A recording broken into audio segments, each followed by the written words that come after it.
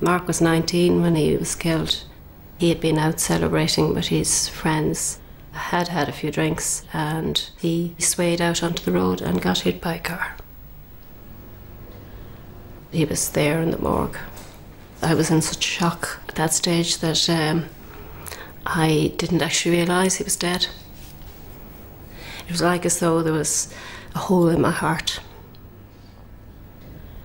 Until you're affected, you don't realise how many people are actually killed needlessly on the roads. I can't make peace with this. There's nothing.